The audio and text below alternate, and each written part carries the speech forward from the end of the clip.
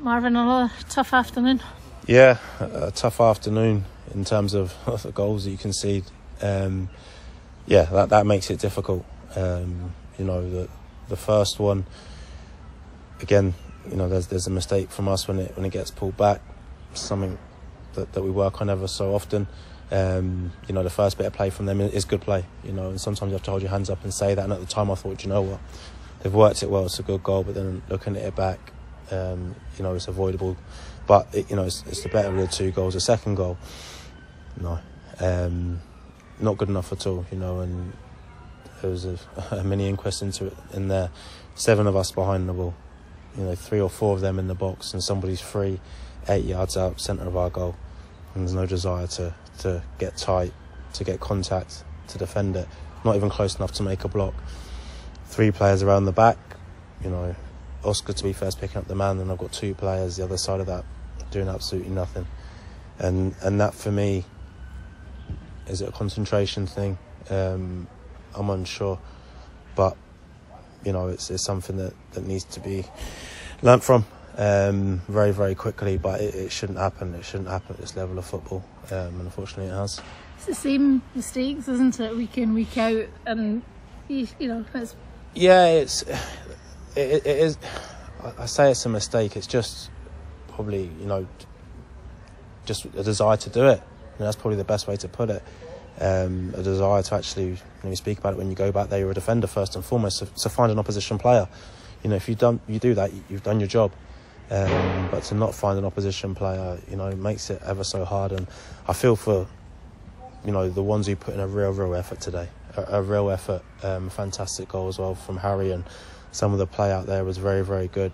And they worked extremely hard.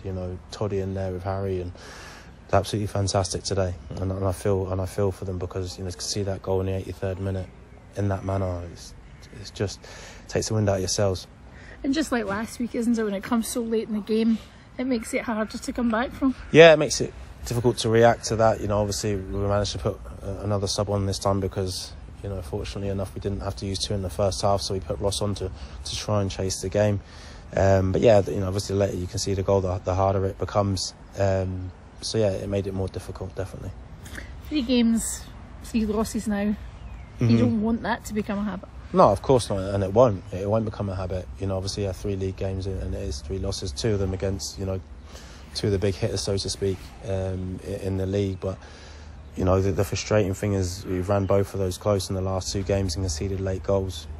Today we've got 7 first-team players injured, and that happens. So it's frustrating. It's why we have a squad. But no, listen, that won't become a habit. I can assure you of that. And come May, we've achieved what we've set out to achieve. So, the hard work needs to kick in. We need to become more streetwise.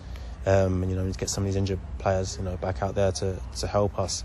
But as I said, up until the 82nd minute, our play and moving of the ball, etc. And as again scoring a great goal, we're well in the game. And then that happens. It's just switching off. It is frustrating because, as you say, you have performed well against these 2 sides. Losing an early goal again in the first 15 minutes today, and then losing late goals. Yeah. You lose the first goal, as we've spoken about already, but the late one's the one for me. When we freshened it up as well, and I've got fresh legs in there and should be fresh minds. And as again, we don't get tight to the man. It's just. I can't begin to understand why, and it's something that you hear us shouting from the side all the time, get contact, it's something that we always work on, and we need to start taking those lessons on board. So otherwise, I have to think about what I'm doing when I'm selecting a team, because we have to become reliable. And, yes, it is a young group, we understand that, but, can't keep, conceding the same sort of goals and not learning the lessons. You talked here about 7 players missing. It was Regan, Nimnock, Craig McGuffey were added to it. Gavin Riley out today as well. Yeah, exactly. Doesn't rain, it pours when it comes to the injury front. So yeah, missing kind of those 3. Lewis Gibson's not trained, for best part of 10-11 days. And fair play to Lewis, because he does a fitness test. He strapped his ankle up and he says, no, Gaffer, I'm ready to play if I'm needed. Obviously you've got to be mindful because he's not actually trained, but we get him on the pitch. Because we need the bodies, we need to freshen it up.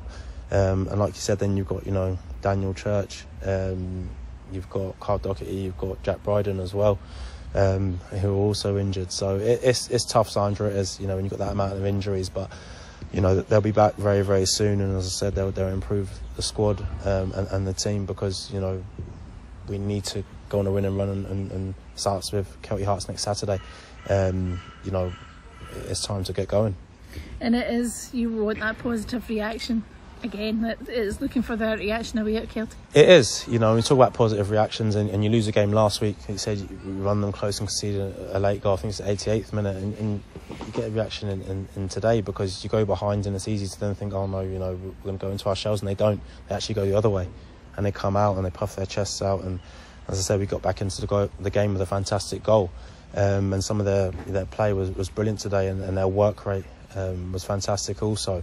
So it's frustrating, because it's another performance, so I think, in the main that they've performed, but you come out with no points, and it's one of them that it's probably going to take a bad performance and a win.